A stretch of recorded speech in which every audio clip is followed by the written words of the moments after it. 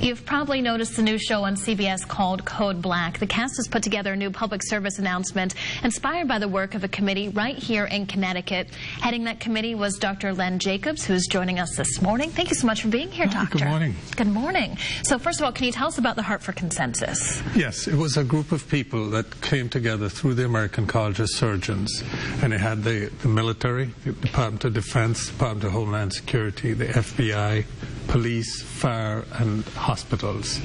And the goal of it was to increase survival from active shooter and intentional mass casualty events. It's evolved to stopping bleeding from any cause. So that's really the mission, and that if we can stop the bleeding fast, or if you can as a citizen, you will save lives, and that's it. So saving lives through stopping bleeding. And when you guys really came out of this study, then this PSA went into effect. Tell us a little bit about this public service announcement. Well, we worked with the CBS in Los Angeles, the National Defense, and then the White House. And they put together this PSA to educate the public on exactly what we're talking about, because we want to really engage the public so everyone becomes a stop bleeding person. Now, we do have a clip of that PSA we're going to show you right now in case you haven't seen it yet.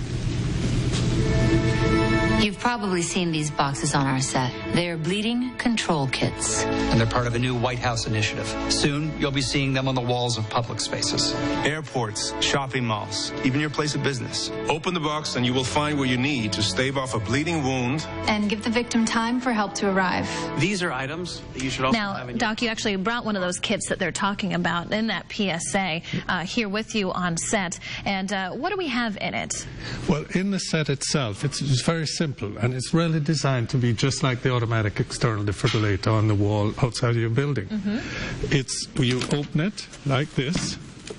Inside there is a box filled with these bleeding control kits. Oh my goodness, yes. And it's just as simple as that. So what's in the kit itself is a tourniquet. So this is the tourniquet that's inside that kit. This is called a hemostatic dressing, which is basically 10 times more effective than a gauze dressing to stop bleeding. Okay. Every soldier in the U.S. military goes to battle with one of those. Wow. And it's made right here in Connecticut, actually. And you're going to show us how to use the tourniquet as well. Yes, I am. Okay, so let's see here. Okay, so it's very simple. It's a Velcro strap. And we just put it on. Now, obviously, you're bleeding significantly from here. Down here, yes. right? Yes. So that would be if I had a wound down this way. A major wound. You pull it tight like that, and it's Velcro, so it sticks to itself. And this is just a winding rod, and it's going to bite you a little bit. Okay? Feels it tight? I do. I feel it, yeah. Right. And then you just bring it over. Right in there. And then this comes over here, and you write the time on it. Now, how do you know it works? No more bleeding. And then you feel the pulse, and there should be no pulse. So there's no blood going in, no bleeding coming out.